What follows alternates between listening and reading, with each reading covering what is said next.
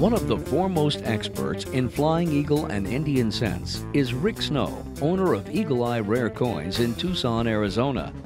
He's even written a popular book on the subject, which is available on his website, www.indiancent.com. At the recent Long Beach Expo, PCGS Price Guide editor Jaime Hernandez caught up with Rick and asked him about recent developments with his favorite coins.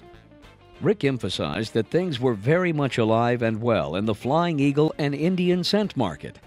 In this report, Rick discusses the fabulous Carnton collection, which he and Brian Wagner acquired for $1 million just a few weeks previously at the January 2010 Fun Show.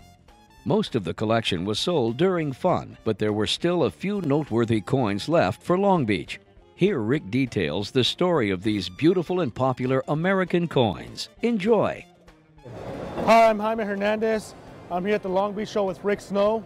Rick, thank you for taking the time to talk to us today. Good to be here. Thanks. I know you just sold a large Indian cent collection. Can you tell us more about that collection? Yeah, it's the Carnton collection, and this was a collection of Indian cents and Flying Eagles.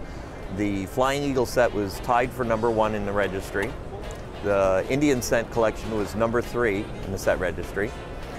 And this collector bought them from Eagle Eye Rare Coins when I was partnered with Brian Wagner in the mid to late 1990s. And at that time, he had access to some of the fabulous collections that we bought, like the Alan Epstein collection, which was the all-time finest collection. There were a number of his coins in this collection, and a number of other top collections. So this was he was forming a great set of Indian cents, and they were all on eye appeal, not just buying holders. All the coins were photo sealed, and we periodically went through and judged them for quality and upgraded them throughout that time. And after Brian and I dissolved the partnership, he continued selling some coins into this collection as well, and I did too. One of the main coins was a 77 Indian cent, which was a 6 red, which we sold it to him back in 2001 for $45,000. And we just sold it about an hour ago for $135,000. Yeah, and that's not a record. One sold last year at auction for $175,000, but still, it's a pretty penny for a pretty penny. But and anyway, the coins mostly all sold. We bought the collection at Fun for $1 million, and they mostly all sold at the show. The 77, the only reason it didn't sell was because a guy is from California, wanted to see it here, and so it sold instantly. Few coins are left. We have one very rare coin here, 71 Indian cent, and this one's a 5 red.